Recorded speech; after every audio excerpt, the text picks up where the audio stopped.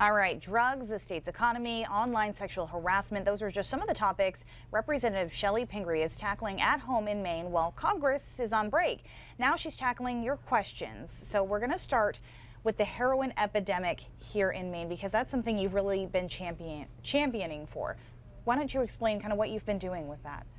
Well, last year Congress passed some bills to try to get the states more assistance. They haven't been fully funding, so we've been fighting to make sure that the funding is there, because for states like ours, with not enough treatment beds and really a growing problem that doesn't seem to be getting any smaller, basically losing a person a day, we need a lot more support. I had a roundtable today or yesterday with a group of people who are in recovery and heard a lot of the things, firsthand. What do they need? What happens when you've got that little window after a detox and you can't get to a bed to make sure you get the treatment that they need? And it was clear we need more funding, more support in our state, and a lot more education for the families and the people who do the treatment.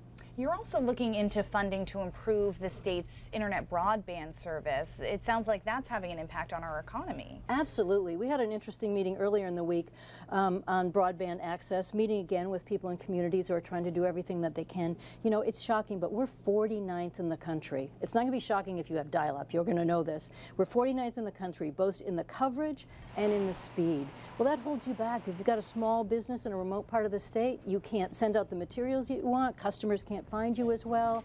It's not good for telemedicine. We really need some support in our state. We're hoping if there's an infrastructure bill, this will be a way to improve this infrastructure. We believe it should be treated like electricity.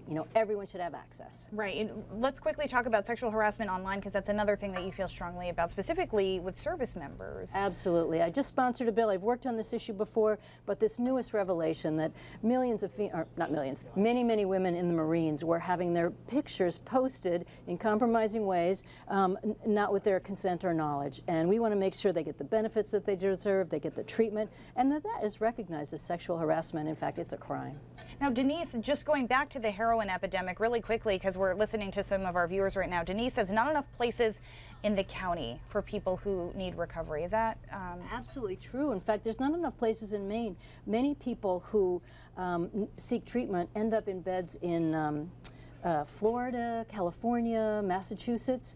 Many of them are good places, but the fact is you need to develop contacts with people who you're going to know on the outside. You need to develop a network. You'd be so much better off whether you're in the county or in southern Maine. You need a bed that's close to home. We have to do something about this epidemic. This is a terrible addiction. We have to treat it like an illness, and we have to give people the support they need. And it sounds like in talking with people who have gone through that process, it seems like a no-brainer that we would learn from them. I mean, what are you taking back with you when you go back to work? Absolutely. Well, we've talked to, many of the providers and people who work on the side of helping with the solution, but to sit down with a group of people who have been through this, some of them many times trying to cure their own addiction or lost family members, it was really courageous of them to come and tell us their stories, and we were really grateful for that.